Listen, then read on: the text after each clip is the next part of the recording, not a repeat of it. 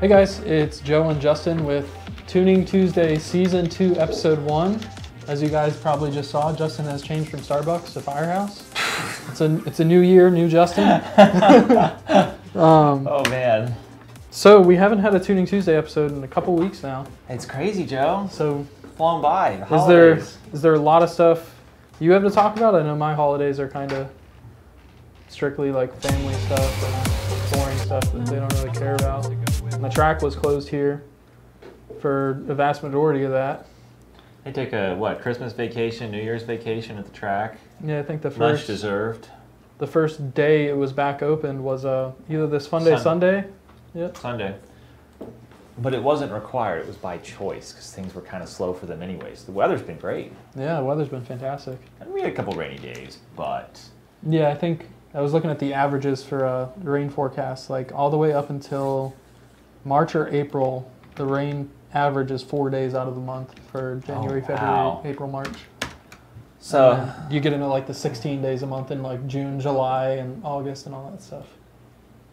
So as far as pent-up demand for tuning questions from our customers and followers. Yeah, what did you guys have from over the break that you wanted or answered? Or pent-up tuning content for us to talk about? I mean, we did dyno tune quite a few cars over the holidays. We did, and we're dyno tuning a lot over the next month or so. We have a lot on the schedule for dyno tunes. I think I have one like almost every day. The year is off to a great start. Yeah. There really has been no lull for us since November and Black Friday. Mm-hmm.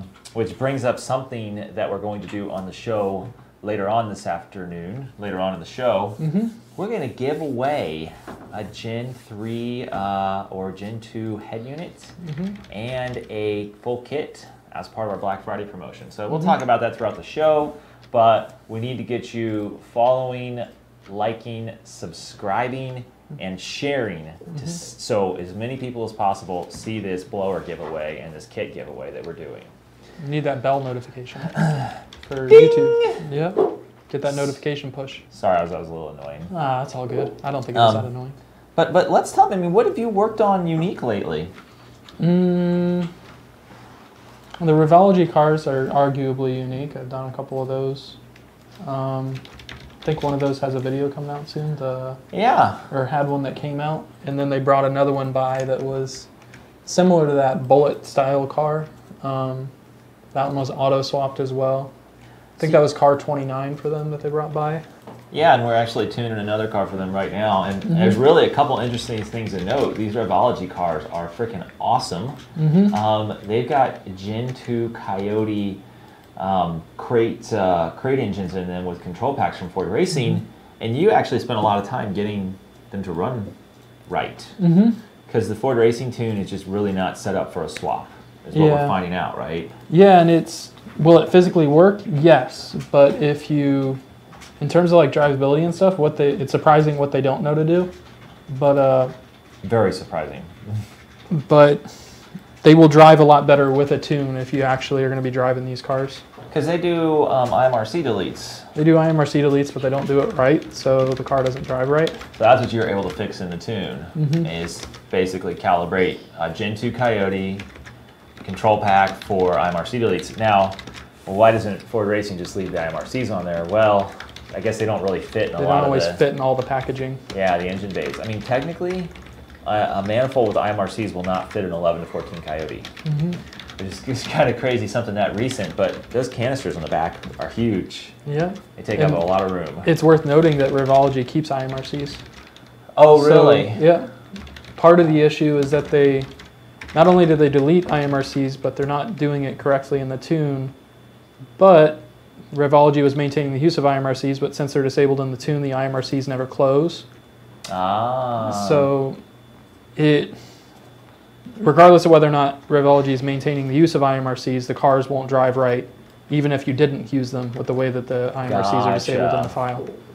Gotcha. So you're really up against two problems. You can't use the IMRCs if you do choose to keep them, and there's not a correct calibration with or without IMRCs in the tune. Exactly. That's crazy. Yeah, it's just, I understand they have to deal with both sides of it. Where most people are wanting to delete IMRCs, but if you're gonna if you're going to set up the cal for deleted IMRCs, you actually need to do all of it.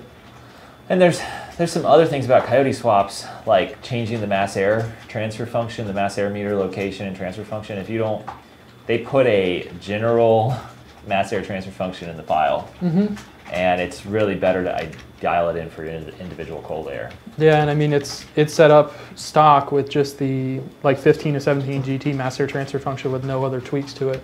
So if you don't use that housing that they include or something roundabouts the same shape, distance, filter location type stuff, then it's technically not right. It'll learn it. Like your first startup will probably be a little rough until the adaptives kick in, but the other problem is your load calculation that moves you through the spark tables, and every other table is not going to be accurate. So it'll physically run and drive, and with how they allow the knock sensors to work kind of like they did in the Mustangs, it will add and pull timing as necessary, and it's just kind of like a ballpark thing where like I'd say 90% of people that are installing them in cars would never notice a problem or never know that there was a problem. But it's one of those things where we're like, oh, what did you do? Yeah. Tuner's biggest pet peeve, incorrect load calculation. Because like Joe said, you move through the spark tables, you can either run too much timing, which is dangerous. That's why people, that's the number 8 cylinder issue. That's 95% of it. So. And then you have the issue of not moving through VCT properly.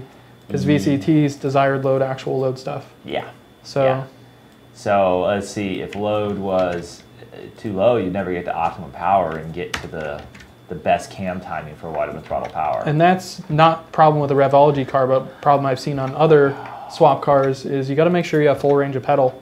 Because one of the entry criteria for control pack ECUs and even stock ECUs is a pedal for optimal power cam and optimal power enrichment. Yeah, so separate issue, Joe mentioned the infamous floor mat under the pedal issue.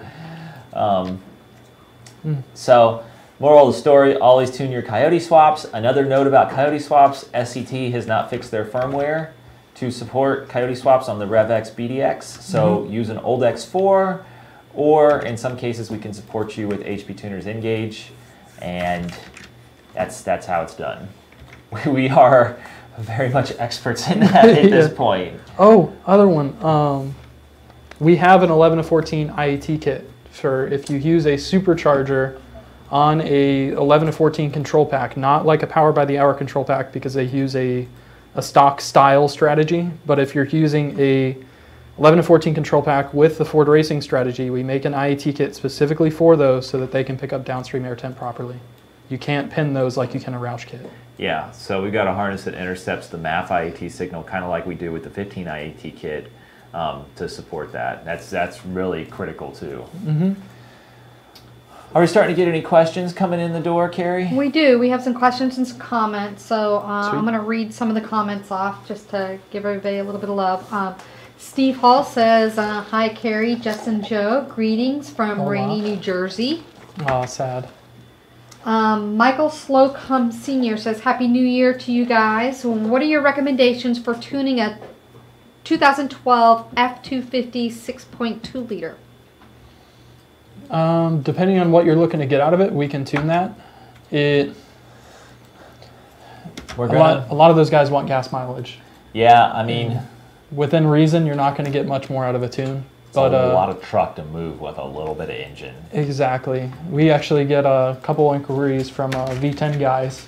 They're like, hey, is there anything you can do about gas mileage? There's a little bit, but don't expect 5 mile per gallon gain. It's a V10 and they just notoriously terrible gas mileage. So, I mean, something like that truck, what we need to know is, do you want it calibrated for fuel economy, performance? Are you doing towing?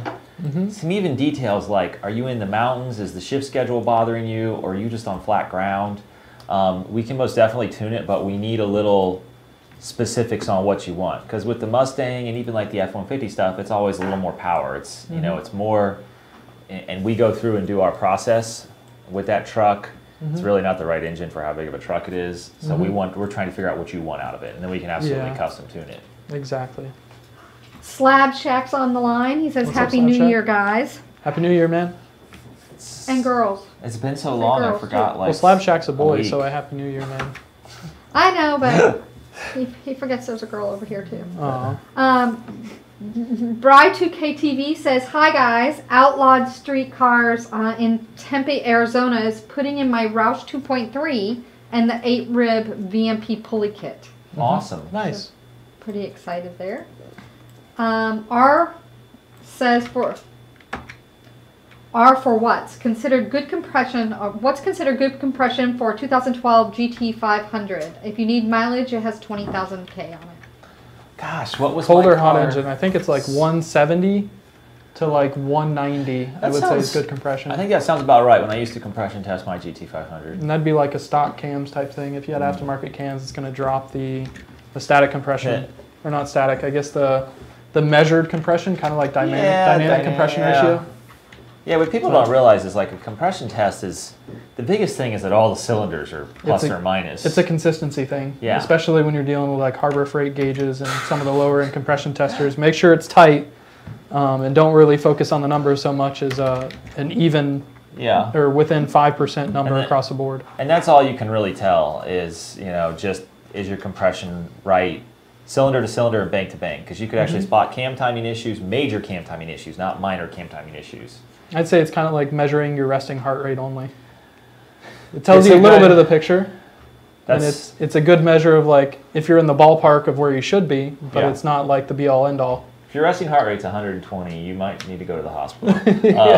Exactly. But if it's like 60 to 80, maybe 90, you're probably all right. Yeah. I have to check with Rebecca on the. Yeah, we're not doctors, so don't quote us on that.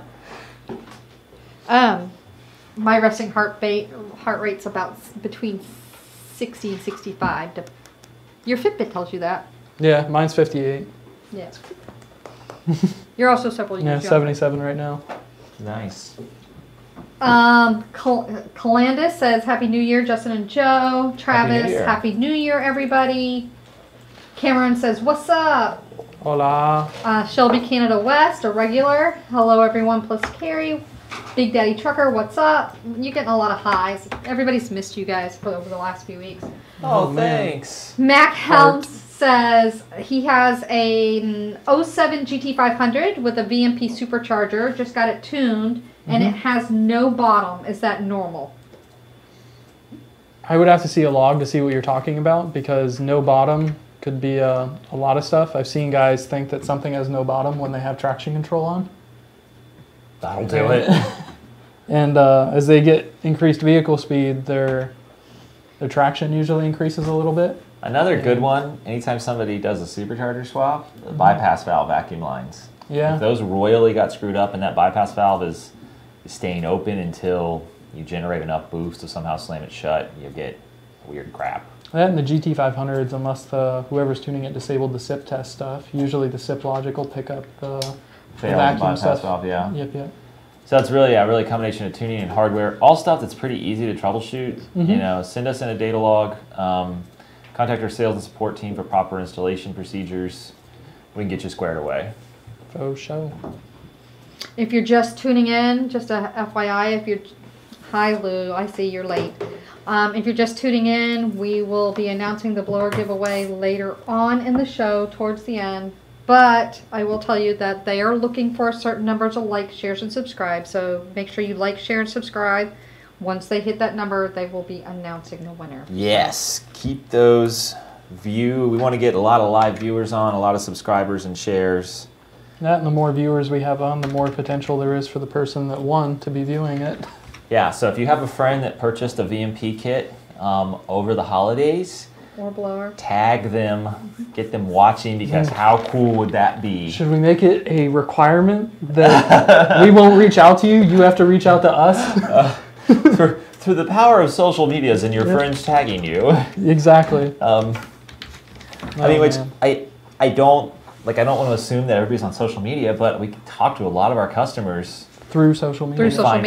Find out about our promotions and sales, and you know, I mean, Calandis, we've seen him in real life, and he watches our show. Yeah. So, Steve Bowen is watching. He just installed a Gen 3 on his GT500. Replaced replaced the Gen 2R. So interesting. We got him one of the new 2.7 pulleys, because that's kind of what we feel is the in between. Yeah, in between the fuzzy line and 2.8. The love is coming in. Travis is on there giving us love too. Awesome. Max Andreeve, I guess it's Andreeve, says, hi everyone, I'm ready for my free blower. Jonathan's on the line. He says, what up? I have a new build I'm going to bring to us for tuning this summer. A Gen 2 Coyote 6R80 swapped notch. Ooh, that's going to be a fun car, John. That's Jonathan Whitman. Whitman or Whitaker? Oh, Whitaker, I'm sorry. Oh, okay. Yeah. Northwest Horsepower says, hi guys, how do you feel about centrifugal superchargers on a Cobra Jet manifold? They get the job done. That should make some mean top end. Slab Shack says, what are the chances of you guys doing my cam swap when you come to Houston? I'd say a cam swap in the GT500s. If it's so small a chance. So small. I'm sorry. I mean, that's something we want to do in the shop on a lift in a clean environment. If you want to ship the car here, we can most absolutely we get shipments from Texas basically all the time. I mean, it's the world today, you know. Logistics is pretty cheap, so yeah, and finding quotes and stuff is just a couple mouse clicks and a few keywords away. What is it, uship.com or something? Yeah, uship, and there's a few of those out there. So this is actually kind of nice to hear. So John Hall had purchased a Gen 3 kit during the Black Friday sale. And he had a friend that helped him install it. And he was sold on the VMP equipment just based on the instructions that were provided. So it's good to know that we're able to provide you with that type of information and you're finding it a benefit. That's great to hear. True story. We spend a lot of time on instructions. I can tell you that. I was going to say, yeah, between that and the install videos. Yeah, exactly. We try to give you as much information as we can. Eli says, how much does the manifold primary sizing affect a turbo car? I was looking at the CG Fab hot side kit, but it only comes in 1 3/4, not 1 7/8. I don't think you'll notice too much difference on the feed side of the turbo in terms of like the primary size for the headers. Because I mean, there's guys even with log manifolds that make great power. Yeah, I mean, we actually looked into this a lot for Rebecca's car because it was almost a turbo car. Yeah. And that's in reference to the 1815 car. Yeah. Not the 11. The black carbon fiber car, Lilith. And I mean, for a Coyote up to 1,000, 1,200 horsepower, even 1.5 is fine. So I'd say that making sure the turbo sized properly is of more priority than worrying about 1 3/4 versus 1 7/8. Yeah, I mean, yeah, like Joe said, I mean, camshaft, turbo, overall power level, that's going to be more important. Janssen50 says, Happy New Year, all the best for 2019. What trans brake do you use on a 6R80? Ever use a JMS Launch Max? I feel like we've been gotten that question a couple times. We have. We've had some customers that have had some problems with them. I know of people that have used them with no problems. I'd say our go-to would probably be the double relay. I don't know how you feel about it. Yeah, I mean, the 2 relay, we've actually played with it. It works. I don't know that you need to complicate it beyond a couple of relays. That, and for some applications, you should look into the HP Tuners trans brake 2-step stuff that they're doing. Software. That's even better. Yeah, hit up Braden or Eric about that stuff. I think those are the 2 that'd be working on it.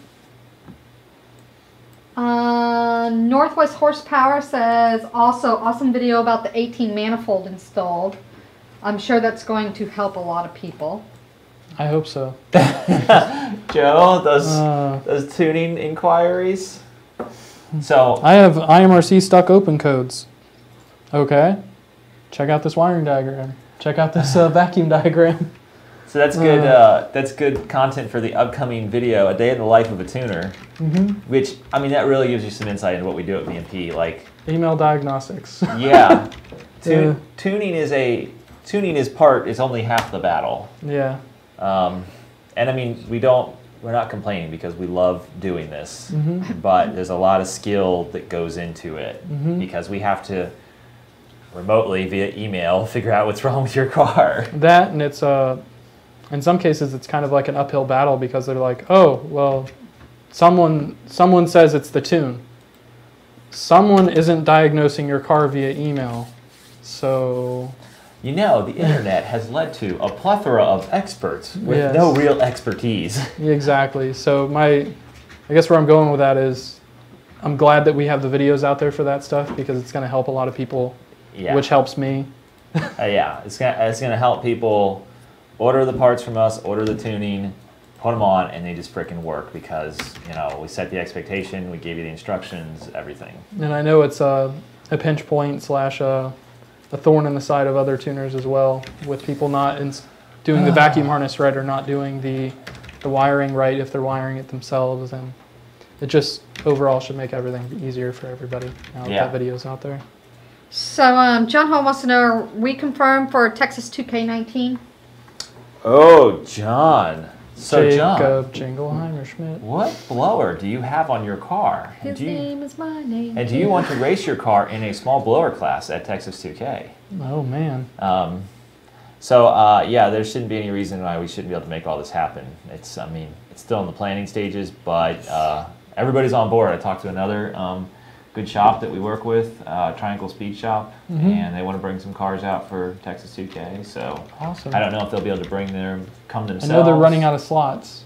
Yeah. I think there was only 40 streetcar slots left, and then there was another slot that they're down to like 10 or 20 of. We'll probably be able to open up some more for the small blower class that I'm working with Peter on. That's awesome. Yeah. Let's see here. Dirty D says, what horsepower were the 1000cc injectors that come with the Stage 3 kit support with E85? I have 4 fuel system. I'd say they're going to be on the edge of what they're capable of, around 850 wheel, somewhere in that range. And for what it's worth, we give pretty conservative numbers because we don't know who's tuning it and setting it up, so we want to ensure the best possible success. Yeah, and that it does depend highly upon whether or not you're using a boost reference fuel system, what base fuel pressure is at, and what commanded lambda watt the tuner's commanding. Like, you can get a lot more headroom out of an injector commanding 80-82 lambda than you can commanding 72 lambda, or the next concern becomes cat protection, whether or not you have cats, whether the injector is adequately able to fuel for cat protection at those higher horsepower levels on the 85.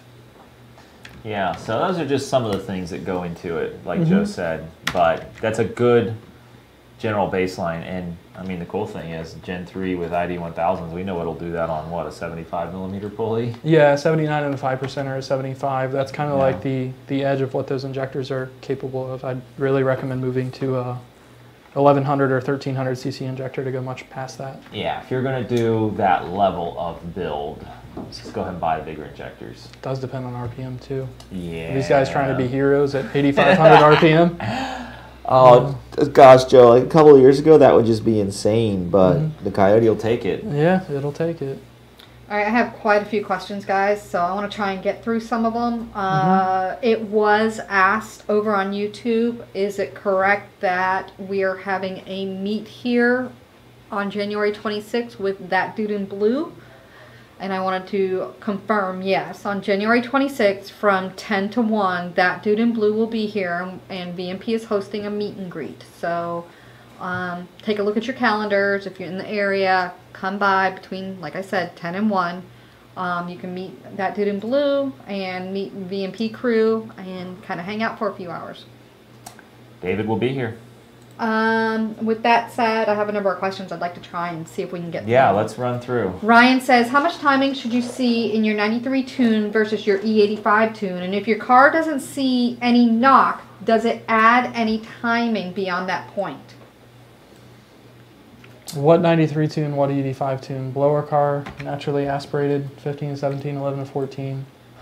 We can throw, for the sake of expediency, 15 to 17 car, 93 octane, anywhere from 25 to 28 degrees, depending on how happy it is. On E85, anywhere from 27 to 31. 11 to 14 car, a little bit less on 93, and then ballpark the same on E85.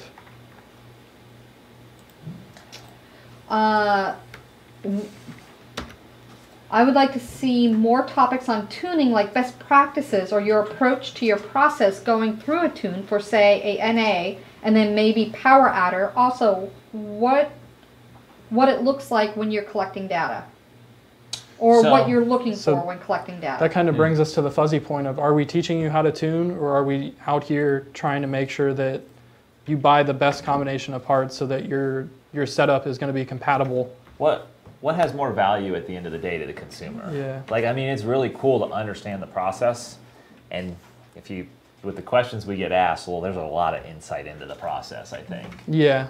But, and honestly, that our process and our formula of how we do what we do to be successful, number one, it's all in our heads. We go through it without even thinking about it. Yeah. Number two, it's kind of proprietary. Yeah. So, yeah, I mean, if you want a course on how to tune or what to look for the process, I'd suggest hitting up probably like Banish's books, Banish's DVDs first, and then maybe look into another method of tuning, whether it's tuning school or something like that. Just go out there and get the information. Ask us, educate yourself and ask us some questions, and we'll give you a little bit of insight. Yeah, I don't think we really have the interest in doing a how to tune video. Yeah. Says, hey guys, No Limits Racing says, hey guys, working on an 03 Lightning. When idling, bank 1 short time was running 0.75. Checked all normal things and couldn't find anything. Changed fuel pressure regulator on a whim and short term. And short term what? That's all it says. So, on a Lightning, There's some more a little further down. You really won't get bank-to-bank fueling issues from a fuel pressure regulator issue. Yeah. Here it is. He did it in another. It says trim on bank 1 was good and matching bank 2. However, how could the fuel pressure regulator affect ST trim on only one bank? I wouldn't say that the two necessarily have a direct correlation whether or not you change the fuel pressure regulator, because if you have an O2 sensor that's bad or an O2 sensor that the PCM deems to be bad, you will get fuel trim data that's mirrored bank to bank. You can usually tell because the values in the two exactly follow each other. It's not like one's at 103, one's at 10. They're usually both at 1.03. And to kind of say what Joe's saying, in a little bit different way, is that, basically you have something else going on, because that doesn't correlate. You made a little bit of change in fuel pressure in one bank's, All of a sudden it's fine now. Yeah, so. I'd say the first thing I would do is start looking for vacuum leaks. On a blower truck or blower car like that, it's kind of hard to get a bank-to-bank disparity in fueling just because of how large the common area of the plenum is. If you've changed injectors recently, look at injector O-rings or injector connectors. You usually get injector circuit codes if you have an injector that's not connected. And if it's an older Lightning setup that doesn't really get a lot of miles, you may also want to look into the possibility of a clogged fuel injector. Fuel Injector Clinic offers injector cleaning and servicing. I've seen a couple F-150s that have needed injector cleanings, with injectors straight up getting so clogged that they don't really inject anything. 100,000 mile injectors. Oops, Yeah. Sorry. Go The ahead. person asking about the tuning says, yep, I get it. Understand it's proprietary. I have read all the books and taken the classes like HP's Academy, EFI University, etc. Yeah, you should be pretty well set, man. If I were you, I'd just pick up some HP tuner software and just start doing it yourself. Mad Max says, hello everyone. Hope my name is on the list for the free blower. Nutty50 says, hi guys, enjoying all the Chucky videos. Looking forward to all your other projects coming on here. Also, would love to see some of the GT500 projects too. Bum, bum, bum. I drove the GT500 home this weekend, tested Probably the most driving it's gotten in a couple months. So we do have a number of things coming up for the GT500. So don't think that we've forgotten about it. We have not. We've had a lot of other projects going on. We had to do some troubleshooting on the GT500, but we do have some projects coming up. We also have some ideas coming up for UF-150 guys too. Sweet. Yeah. So all the content. GT500 is going to make some horsepower with the Gen 3 and with long tubes, and then with cams. And the big thing that I was saying is I drove it home to test a revised VMP 160 throttle body. So we're starting to send those out to a couple of people that have them on order or previously got them. So Joe and I'll be working on that more. But yeah. Hey, Carrie, while we got a lull for a second, everybody, let's get some more likes and some more shares and some more subscribes to get everybody pumped up for that blower and kit giveaway that we're going to do later on in the show. Get enough of those coming, we'll pull that hat out. Yeah. Yeah, if you know that a buddy that purchased during the Black Friday sale, or if you did the install for a buddy or what have you, make sure that you know, so that way, make sure you let them know so that they can come on and see whether or not they were the winner or not. Yeah, let's get 100 live viewers. Oh, That'd man. be good. What are we at now? On YouTube, you're at 56. 63. Okay, and Facebook is probably in the 40s? In the 30s. Okay, so we're close. Or are you looking for, on one channel, 100 viewers? It'd be nice to hit 100 on YouTube. We've done it before. Texas Mile. Oh, man. On Saturday morning. Chad Dowd says 160 for the win. You're getting a lot of likes. John Pavia says, Justin, when are you going to rebuild the blue V6? I've been getting on Justin about that for a few years. Everybody's been talking about it because I'm cleaning out the old shop. Finding all these extra parts you have. You just need to put a 3.8 twin turbo back in it. Go back to the old school stuff. No. With what you know now, put that thing on the 85, run 990s with it. Shit, it would make 700 horsepower. The turbo technology these days. Yeah. But no, Pavia, I've been looking at it. It's probably going to make its way over to the new shop sooner or later because I'm going to sell that house over there in Deltona. You got to get on that. The market's still pretty decent right good. now. The market's booming right now. Yeah. Marcus Jennings, hello, Carrie, Joe, and Justin. Glad to have you guys back. Have been here since day one. Thank you, Marcus, for the love. Awesome, Marcus. Bubba Blue says, not a tuning question, but what tires would y'all recommend for drag racing, but still decent for daily drivability? For most setups, it's going to be a drag radial. I'd say it really depends on like your ratio of what you're doing, whether or not it really rains in your area and you're going to be driving it. The best drag radials suck in rain. So like the ET Street SS and the ET Street R, there's some tread on the SS, but the compound is just not good for wet conditions. Yeah. You go to a Nitto, I feel like they're slightly better in the wet, but the Intio 5R doesn't have a lot of tread. No, I was going to say like a 555R is decent in the rain, but like an 05R is not decent in the rain. Like if you've got to deal with weather, then some of the stickier street tires, there's actually some good compounds out there these days. You might be a little better off. Chad Dowd says slicks. Slicks. Yes, Chad. Slicks all the time. Wheelies on the street. Gen 3 for the win. I get it. 5,000 stalls. All of it. Chad, since you're on the line here and you're watching, I know that you saw the post that we did on the blog with your car, and I don't know, are you signed up for our newsletter? Just tell me yes or no. If not, let's get you signed up on there too, because you were recently in that as well. It went out today, so hopefully you'll get it. He shared his blog post like 160 times. It was pretty cool. Awesome. Impressive. Yeah, that's great. Stephen Bowen says, "What's up, guys? Woohoo!" Hey, Steve. Slim Timon says, at what boost level and use of the vehicle when using your Gen 3, do you recommend converting the 15 to 17 from 11 millimeters to 12 millimeters head bolts? A lot. A fucking lot. Is anyone converting? Like actually drilling and tapping the block out for 12 millimeters? Michael's doing it and some other people are doing it because it the shorter head bolts tend to crack mains and weird stuff. Actually found out Rebecca's engine is the smaller, shorter head bolts, unfortunately, and it's been holding up at that power level. You know, 1,000+ wheel through a Turbo 400. So. And that one's head studs. Yeah, ARP head studs. So, I mean, 1,200, 25, 30 pounds of boost. It's the problem with this stuff is Coyote blocks are kind of disposable, anyways. It's sad that they are because they're like a grand new. Yeah. Which in some ways is a lot, some ways is cheap. For all the technology that's in the Coyote, you can put them together from parts for not a lot of money. Yeah. But there's no definite answer on that.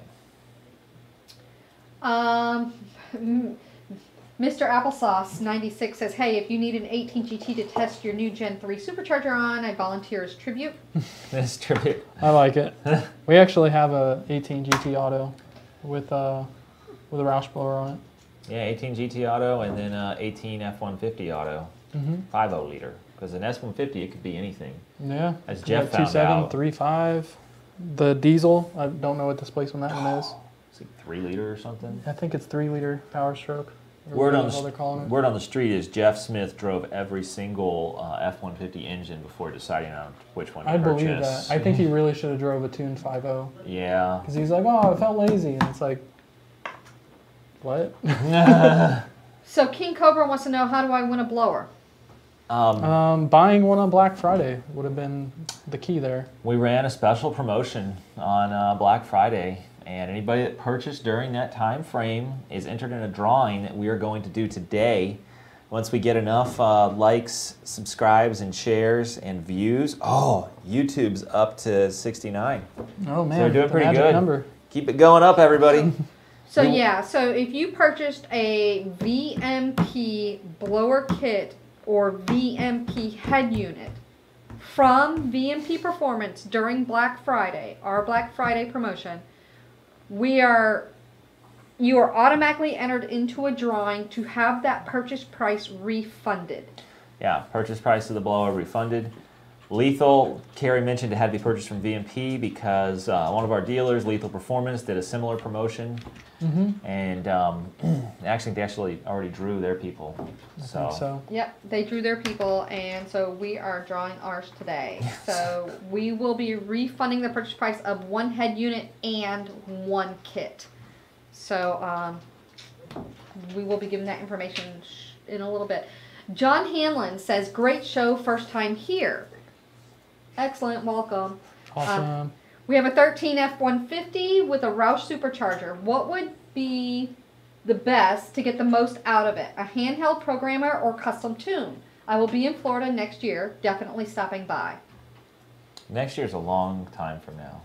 And he said handheld tuner and a custom tune? Or a custom tune. Or a custom tune. What would be better to get the most out of it? I'd say that the two aren't necessarily mutually exclusive. The handheld tuner doesn't do anything without a custom tune. Yeah. And luckily, you're talking to the experts. Exactly. I'd say that the only way you can really get around that is with HP and us doing a direct flash. Yeah. But even then, the N-Gage makes more sense for most people. But what he's really asking is, what does he need to do to get that truck running good? I'd say a tune would definitely be a first good step, but in order to get that tune on the truck, you do need a handheld. So. Yeah, and I mean, and actually, we can ship that to you. And we tune combinations like that remotely all the time. We'll send you a tune, you'll load it on. It's going to run good. Take a data log, we'll fine tune it for you, but the tune we send is going to run good. Yeah. How much horsepower do you think's on the table here?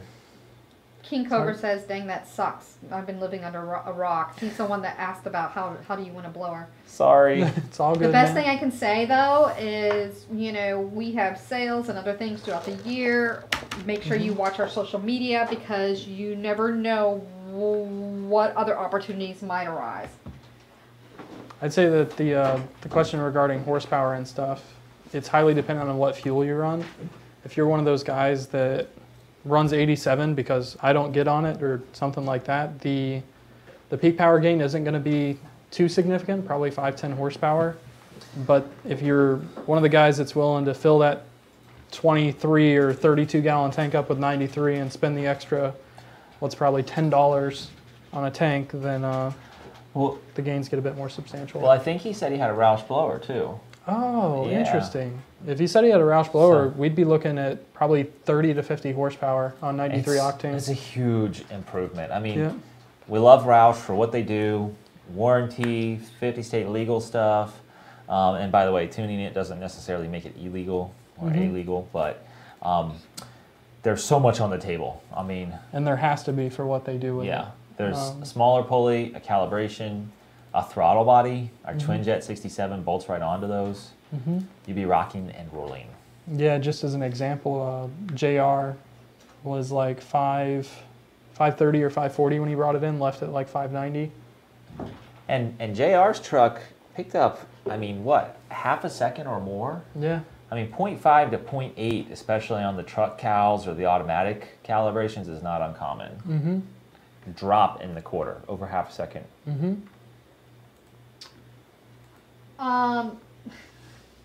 This makes me laugh every time. Justin, aka Thunder Biscuit, says, guys, do y'all have a blower kit for an 8650?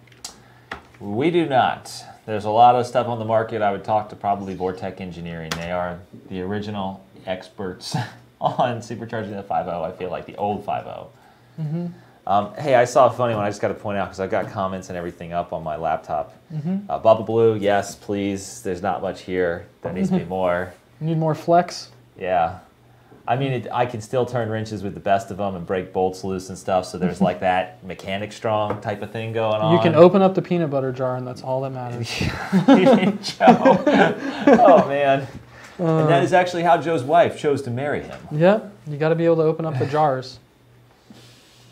She evaluated Joe from a variety of suitors. Exactly. How much boost can I push on a stock block sealed with long tubes on E85? How much can you or should you? Yeah, is this on night? Well, I said E85. I'd say try not to go over 17 pounds on stock head bolts. Gen 2 motor will most likely live at that level, but you'll usually, depending on how crazy you get with timing and stuff, it'll usually stretch head bolts and start drinking some coolant. I'd like to be closer to that 14, 15 PSI range on E85 if you want it to live a while. I bought a Gen 2R for my GT500 over the break. I haven't gotten a chance to install it yet, though. So. Sweet. Hell Get it yeah. on, man. Gen 2R is still a great low-cost option. I mean, we rocked those things for years, went fast with them. They're going to continue to be kind of inexpensive. So.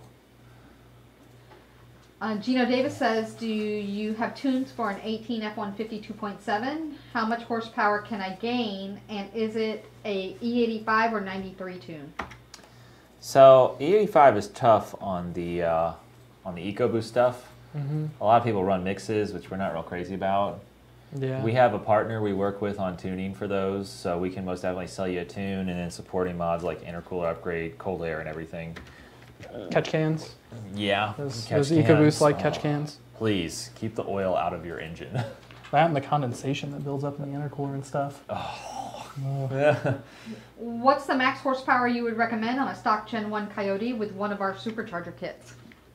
1112 Gen 1 Coyote or 1314? Doesn't say. Yeah, the 1112s are notoriously a bit arguably weaker, or seem to live shorter lives at higher power levels. I'd say, he said 93. I don't remember. Just I think he just said power level. He didn't say what fuel. I'd say on a true Gen 1 to me, like an 1112, I wouldn't go much past 700 wheel on a 1314.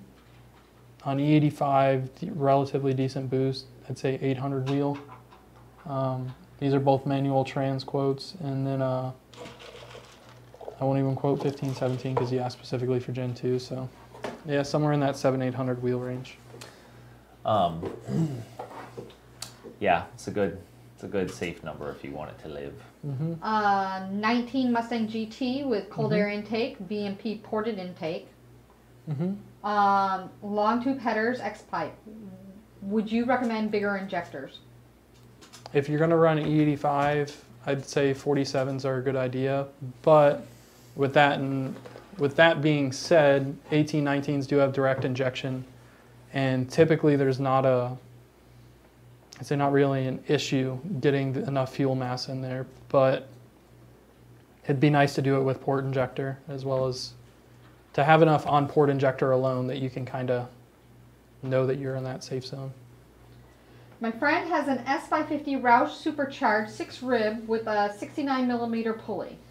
A local tuner had it tuned on a dyno and it performs well, but it keeps shifting from third to fourth on its own.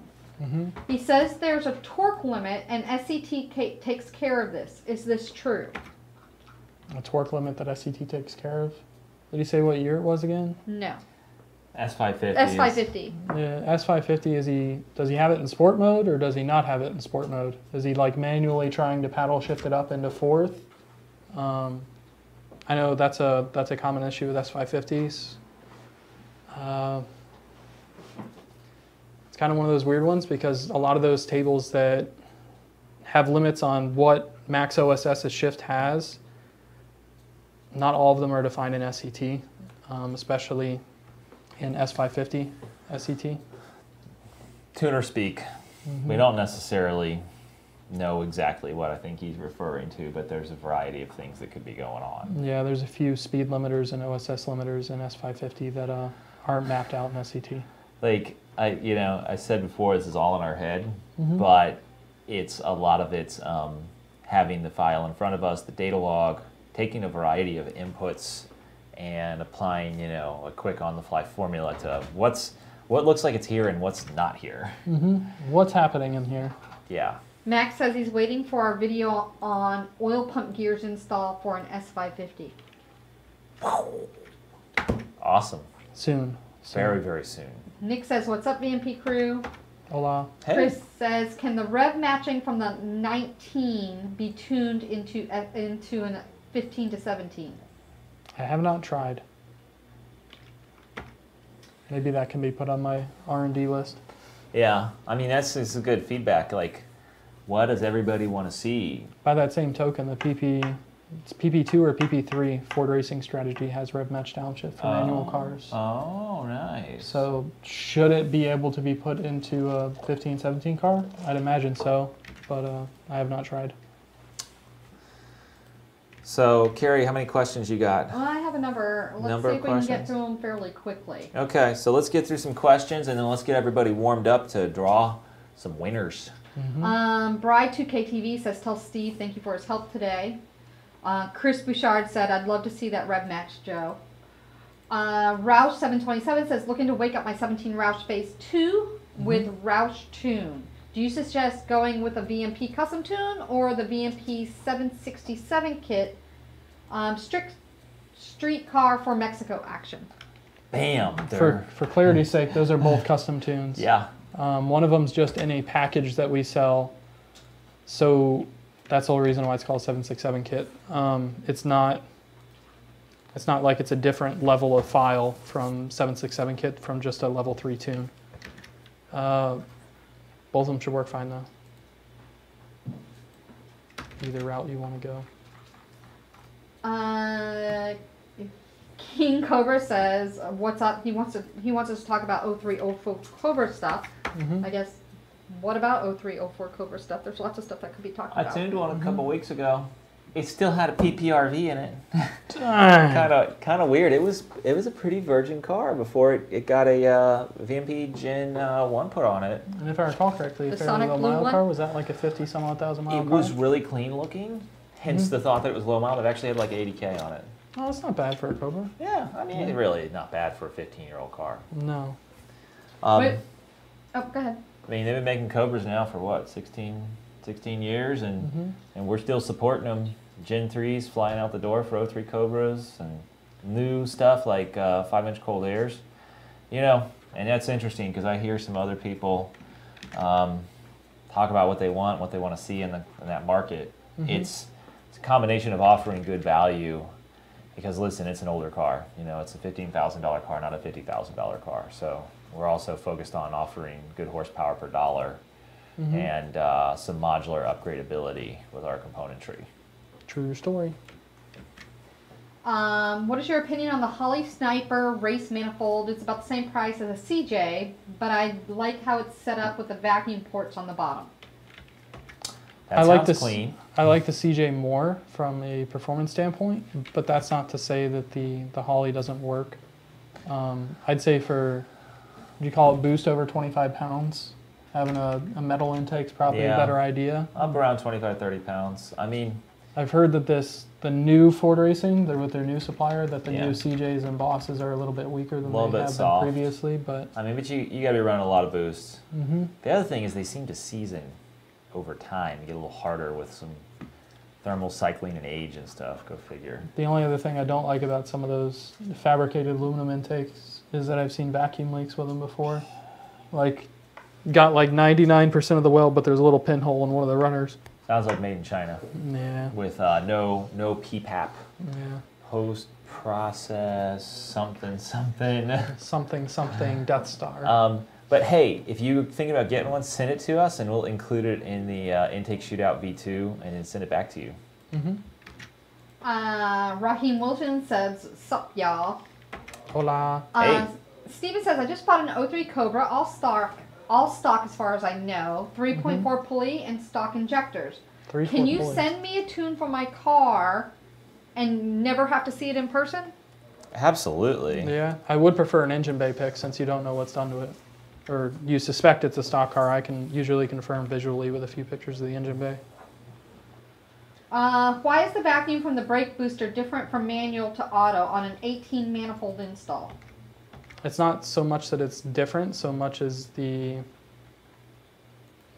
aspirator assembly is a little bit different. Ford decided to do it differently. Yeah. So it was all about generating enough vacuum for the power brakes, and for what it's worth, at altitude or something like that. Yeah, so we actually did some research into this, talked to some OEM engineers because it affects our supercharger kits. Aspirator helps generate more vacuum at higher altitudes and in other weird situations. And I guess Ford felt like the automatic needed that more than the manual. However, in 15, both of them have an aspirator now. Raheem wants to know, when are we releasing a how to install a return style fuel system video? Great question. We should do that. We do them all the time in the shop. Yeah, I was just thinking that's one to add to our list. Bubba Blue says, yes, Steven, that's how it works, at least for him, regarding tunes. JNTX says, I'm late but hi. Jay says, 15 Coyote Gen 2R, 69mm pulley with FIC 1000, sidely return fuel system, and a twin 67 throttle body, JLT cold air. I want more power. Do I get cams, monoblade, and bigger cold air? What do I do to get more power? You just get a Gen 3, and we'll give you some money back for your Gen 2R. Guys, hey, stop yelling at each other. We're on the show. Sorry, big distraction. So, Joe, he was just saying he's got a Gen 2R, 69, 67, side lead fuel system, 1000, wants more power. Per the conversation earlier, you're kind of at the limit of the fuel system. Yeah. So running more boost really isn't the answer unless you're going to upgrade injectors and fuel system. Cams kind of increase efficiency and airflow, so they'll help a little bit, but you're still increasing airflow that you got to match with fuel, so then you run into the injector again. You're on that slippery slope of needing to spend quite a bit more money to get a justifiable gain. Yeah, so it's all kind of where you want to invest in the combo. You know, I was saying you could do a blower, upgrade, the Gen 3 is more efficient, has more headroom, but you're still going to run into those limitations in the fuel system. Yeah, I'd say the only relatively cheap thing you could do is a throttle body, but that's relatively cheap. And the options for throttle bodies are plentiful, but the ones that are going to be worthwhile are kind of limited. So, are you guys releasing? Oh, I already did that one. Lou B says, "Wish I could like it again. I'll share on my Instagram." Sweet. I know. Just be sure the 0.75 trim means it's running rich at idle, injector versus open clogged. He wants to know just to be sure. On an EEC5 or Spanish Oak PCM, like the older narrowband stuff, 0.75 short-term fuel trim doesn't mean that it's running rich. It actually means that it's running lean. Yeah, it corrected it and added a lot of fuel. But a narrowband also reads lean if the sensor is too cold. It's like if the heater sensor's not working, heater circuit's not working, there's a huge leak in the exhaust. So that's where you just have to know how to look at the data, do a little troubleshooting, and kind of arrive at the correct conclusion. That, and are you 0.75 on long term and 0.75 on short term? So are you compensating for your compensation? Yeah. You'll see short and long terms fight each other when shit's screwed up. Yeah. Mike Whedon says, "You tell him, Joe." Trying. Jonathan Whitaker says, "We're up to 71 viewers, 72 now." Oh gosh, let's get a couple more viewers and let's do that drawing. I think the problem is we have so many people here that are loud talkers. They're not even like actually yelling at each other, but they may as well be with how loud they talk. Yeah. It's like, guys. So another good idea is DMX Mike 2 says add torque specs to our install videos. We thought about that. Yeah. The problem is we find that some people either A, don't know how to read a torque wrench. So it'll be like 25 inch-pounds and they'll go 25 foot-pounds and shear a bolt off. So here's the thing. Like, torque specs are important if you know how to read a torque wrench and you have no clue how to use a ratchet. But for a vast majority of the stuff we supply installation instructions for, I'd say that a torque spec isn't necessary if you're competent mechanically. Yeah, that's what I'm trying to say. If it was critical, we would include a torque spec. Yeah. But if it's just kind of common mechanical knowledge. Yeah, kind of like the blower bolts, we include a torque spec because those are critical, but. I was just going to say the critical stuff we do with the torque spec. Yeah. Yeah. I mean, head studs, head bolts, main bolts where there's a bearing sandwiched in between. Bolts. Yeah, rod bolts. The supercharger nose drive, because there's a fit with the rotor plate and gears and rotors and tight clearance stuff. Torque's important for those. But you should never have to service that unless you're doing some crazy stuff anyways. Time frame on the 18 F-150 blower? About the same time frame as the 1819 Mustang blower. So they're being developed in parallel. Boosted F-150 says, hey y'all. Hola, Dorian. Hey. When is Dorian Mike coming down? says, hey people, log on. I'm ready to see if I win. Hell yeah. Hey, just give us some likes and some subscribes and some shares, and that'll help get more people on here too. Slab Shack says, hey Justin, any progress on the thought of you mentioned possibly filling the gap for a GT500 monoblade in the future? Yes, Joe and I were talking about that earlier. So we're going to continue to push throttle body technology. Both throttle bodies that anybody can tune, like the Twin 67 and the Twin 69, because we found out we can't trust people to tune stuff, except for Joe. And then really big stuff that makes a lot of horsepower but requires a lot of tuning skill from somebody like Joe or Lund Racing, like the 160 and the 173. So, and then the in-between stuff that requires a little bit of skill. I want to try and do some power responses. So, Lou B, did you guys tune? Do you guys tune for the T350 for fuel economy? F350? Or He did says mean T350. I think he means F350. Depends on the engine that's in it. Yeah, hit us up. We can do a little bit with it. John Hanlon says, great info. I'll be in touch. And it's always 93. Got easy access to VP 110 also. Awesome. We should use Chucky to do quarter-mile intake manifold shootout part 2. Really? Let's take it to the track. That's where the real number is. You know, that's funny because there's so much drama over the intake manifold stuff to where people that are porting them, they're not CNC porting them or even flow benching them like we're doing. They're using our intake manifold results to sell ported 18 manifolds and ported other manifolds. But it's a whole other story. Here's the thing. The dyno is the best tool to show the minute differences in intake manifolds. You would be much more poorly disappointed with the track results. It is a T350A Transit 350. Then no.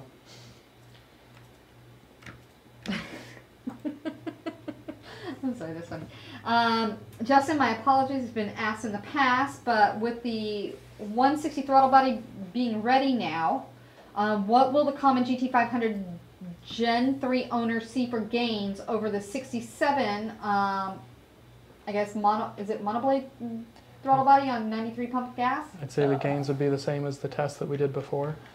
Yeah, we featured that in our 800 robo horsepower black/red stripe GT500. We ran the Gen 3 with the 67 and then ran it with the bigger throttle body. So it's all relative to what you're doing, but around 20 to 30 horsepower, and it's very, very limited availability right now. Yeah, so, I wouldn't say it's like completely open and released to market. Yeah. We're sending these to quote-unquote special people that we have some measure of control over how the car is being tuned so that we can make sure everything's good. At what point is there a need for oil pump upgrades on a 5.4 GT500? Most GT500s don't break them, but we are looking at offering an upgraded pump for those just if you want that insurance. Because if you're doing like a cam swap or something, it's all apart. Yeah, I mean, you're 4 bolts and 2 pickup tube bolts away from doing an oil pump swap as well. If Joe does some R&D on a 15 to 17 GT with the downshift rev matching, I'd be down to bring my 15 GT over. That's from Travis Schott. Sweet. I'll let you know if we need you. Luke says, I'll be in the market come tax time for a bigger heat exchanger. It's come down to either VMPs or the AFCO dual fan heat exchanger. Can you tell me the differences and why I should choose yours? Thanks for your help. Dual pass versus triple pass. Our core's different. 11-inch fans versus 9-inch. Ours are plug and play, no Scotch lock. Yeah, I mean, AFCO makes a nice heat exchanger, but ours is basically meant to kill it. It's like 30% larger. And by the way, our product description, I'm pretty sure, says that. So, yeah. People are sitting there saying, let's see a nitrous kit on Chucky. I know it's not DP Supercharger, but power is power. You want us to try and blow Chucky up? 250 kit. You know, 300 shot. You don't know what's going to happen with Chucky in the future. Mount the mother bottle in the back. Rock, paper, scissors. How big of a shot, do we have 2 mother bottles now? Or do we only have 1? We have, oh, I think we only have 1, but we're getting more. Okay. 2 mother so bottles. Like we can mount 2 mother bottles. Yeah. Any chance of offering an FBO Max Effort NA package for Coyotes? Thanks, love the show. Yes, we were talking about that today. Kind of. I need a custom tune. How much are they N-gauge HP tuners? It needs what? Needs a custom tune for N-gauge HP tuners. Okay. Depends on the platform. Just shoot sales an email or shoot me an email, Joe at vptuning.com. Starts around a couple $100, but we need to know what's done to your car. So. Yeah. Okay, so I have a handful of questions still here. It's 2:34, so I'm really going to try and rush through them so we can do the winner. People are waiting. Last questions and then drawing for the winners. So let's try and really shoot these out. Hey guys, big fan all the way from Germany. I rep VMP everywhere I go. Keep up the good work. Jose from Autobahn V8. Awesome. E85 15 manual full bolt-on 150 shot of nitrous. What is the estimated horsepower roughly? 150 more than what it makes off nitrous. Marcus Jennings says, what do you guys think of a Autometer wideband for my 07 GT500 Super Snake? I would prefer to see an AEM. Okay. The install is quite a bit easier on the AEM. We have them on the website. Just a standard AEM UAGO. Or UGO, however you want to say it. What is the rear wheel horsepower on a 17 Mustang GT with GT350 manifold and 120 millimeter JLT cold air long tube headers, no cats, with E85 or flex fuel? 440 to 460. Yeah. Sorry, Joe. Oh, that's right where I was going to say. Is it worth going E85 on an NA with tune for a 12 Mustang GT? That's a great question. If you got easy availability, is a little more consistent, a little more powerful than pump gas, right? Yeah, if you have 91 in the area, no option of 93, I'd say 85 is more worth it. Yeah. My Motor Mafia says, I'm building the rear end of my GT500. I'm debating on the gear leaning towards a 3.90 gear. Any recommendations, and do you know how much the Mickey ET Street R bias ply tires will grow? I don't know growth at speed for the Mickey Thompson ET Street R. For gear, depends on whether you're eighth or quarter, how much power you're making in your trap speed. If you're that near how fast you're spinning it. If you're going to keep it under $7,000 and you make your current trap speeds like under 140, 144, you should be pretty good to go. But if you're going to a 390, I'd say you got to make sure your trap speed's under that 140, 144 mark, if we're talking quarter. Can you install a Mustang motor in a truck? Are they the same block? The exterior mounting surfaces of the 5-liter block are the same Mustang to 5-liter, or Mustang to F-150. We're trying to install the 69mm 8-rib pulley on a Roush 2.3, but there is a clearance issue. The pulley spool is slightly larger than the housing, but the back of the pulley is hitting the housing. Have you ever come across this issue where you have to grind back material to clear the back of the pulley? So, I changed those pulleys a while back to add a lip for some strength and some heat sink ability. We might have a few 8-ribs without a lip, but I didn't really know anybody was spinning Roush blowers that hard, honestly. So, that's kind of the deal. And with One more question. Can you add 2 to 3 boost with a tune? 2 to 3 boost what? Is he talking about PSI boost? Boosts. Boosts. If you have TI VCT, I can add a lot of boost to it, but I'm not sure that's what you want to do. I'd try not to focus on boost numbers and gaining it. If you have a GT500 and you're looking at the factory boost calculator, then I can make it 10, 15 pounds over what you're currently making, but that's not actual boost. So. He says pounds. Yeah, if he's just talking pounds, try not to focus on how much boost gets added in a tune. HP Revolution says, so on your video of intake manifold, you guys were running E85? The intake manifold shootout with Track Attack was on 93. But Track Attack's a very loose motor, probably because we tried to make 1,000 horsepower with it, so I don't know, it just dynos well. That and the gear that's in it. It's a 331 car. The 331 cars dyno a lot better. So. Oh shit, I didn't think about that. Yeah. Yeah. The 373 cars seem to dyno 10, 15 horsepower less than the 331 cars. For what it's worth, the slower you spin up the car on the roller, within reason, you get a more accurate reading because you put more energy into the roller than you do trying to spin up the rest of the drivetrain. That, and if it's on a knock sensor at or knock sensor advance rates based on time. The more time that you spend at watt, the more timing it can technically add in. And for whatever reason, Track Attack had 93 in it, and it had long tubes, so very little restriction leads to very little heat in the chamber, and for some reason it took a lot of timing, like 28 to 29 degrees every single pass. We watched that to have a consistent comparison from manifold to manifold. And for what it's worth, that is definitely towards the upper end of what we normally see on 93 tunes. Yeah, so, it's kind of an outlier. I think I mentioned that in the video. Yeah, I'd say that's kind of like an in-between of what most people would be on 93 or on E85. Will it hurt the motor to change pulleys without a tune on a Roush truck? It depends on how big of a difference, and you may not gain a lot of power. So get with us, have us tune it, look over data logs, make sure it's right. Yeah. And Blue 50 says, just saying what's up. Okay, with that said, we're pretty well caught up on questions. And let's do this. We are at 2:40.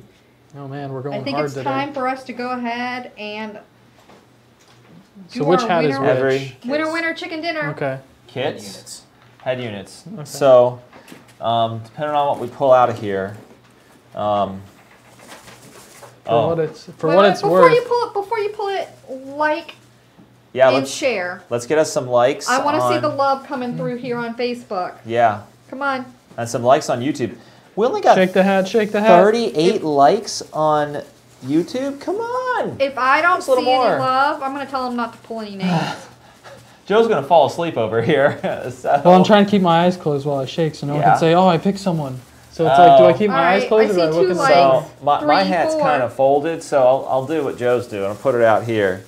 So I saw an angry face. This is kind of ridiculous. Come on. We got some people crying over here.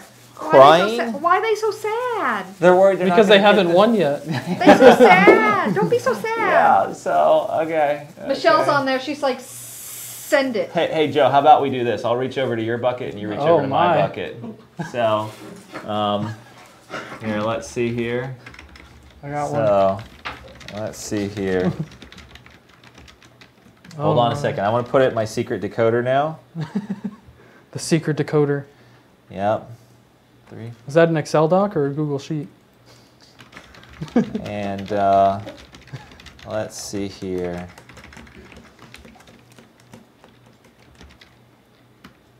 Drum roll.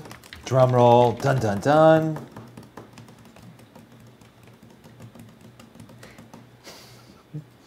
We're going to make you guys work for it.